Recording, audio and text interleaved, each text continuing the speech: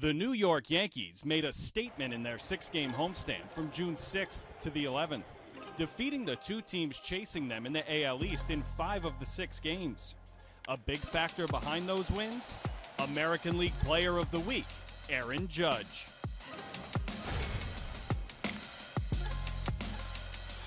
Number 99 put up video game numbers over the homestand.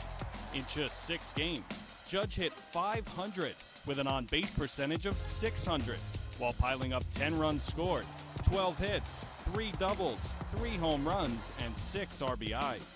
As always, Judge did it in style over the weekend. Saturday's home run, his 19th of the year, was hit an inconceivable 121.1 miles per hour. 1-0. There goes deep left. It is high. It is far. It is gone. Oh, when that guy hits them, they stay hit. All rise. Here comes the Judge. That ball got out of there as fast as anything I've ever seen. That home run was not only the hardest hit ball of the year, but also the hardest home run of the StatCast era. Judge now has the 4 hardest hit balls of 2017.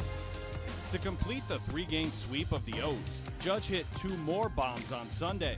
His 20th of the season was a blast that won't soon be forgotten. There it goes, deep to left, really deep. See ya! Oh my goodness, what a shot by Aaron Judge! I mean, this is sick. I'm telling you, this is so much fun to watch.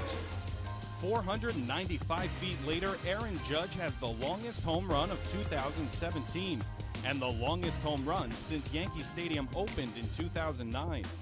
As of June 12th, Aaron Judge is the American League's Triple Crown leader, leading the league in home runs, batting average, and RBI, as well as walks and WAR.